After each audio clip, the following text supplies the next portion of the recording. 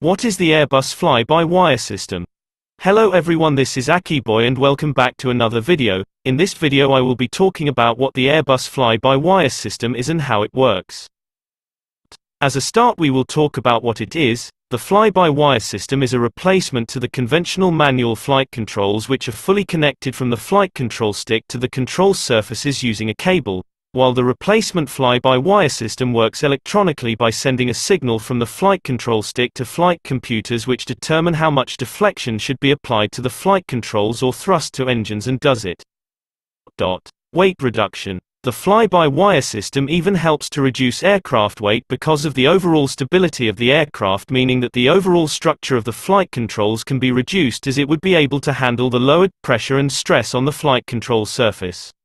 The first commercial aircraft to have this system was the Airbus A320 in 1987, which carried on to the later Airbus aircraft and the Boeing 777 and the 787.